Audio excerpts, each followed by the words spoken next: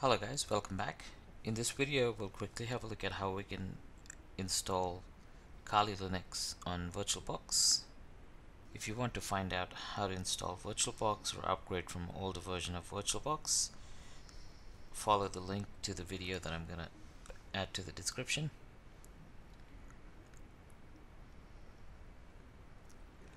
I'm here on the Kali downloads screen, so you can go to just kali.org/downloads to get to the screen.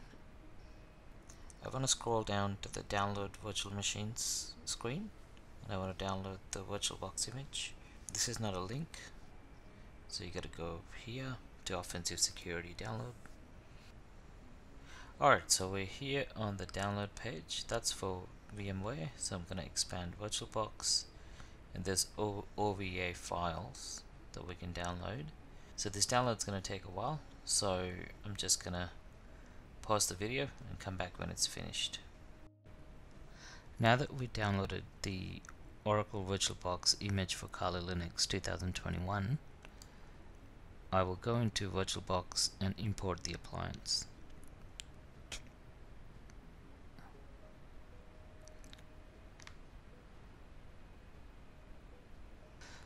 Then I'm going to click on Next. I'm happy with the defaults, so I'm going to import.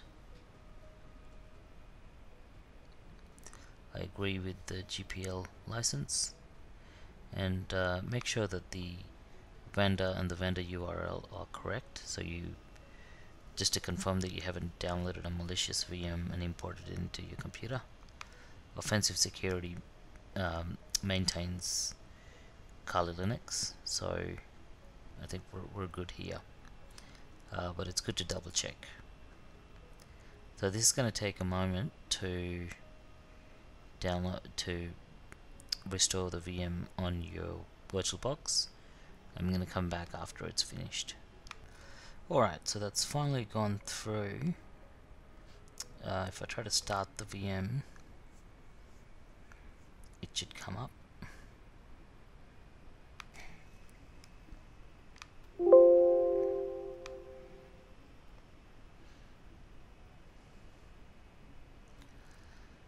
So I'm just going to pick Kali.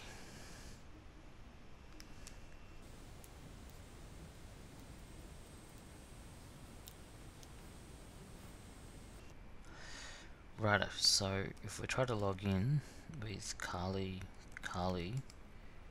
it should work. That's the default username and password for Offensive Security VM for Kali Linux. So I'm just going to expand that.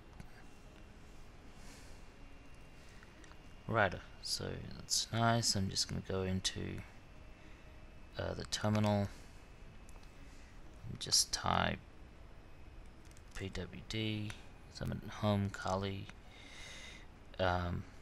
Yeah, I've got a full installation of Kali working at the moment, and I can run the basic shell commands. That's it in this tutorial. I will see you guys in the next one.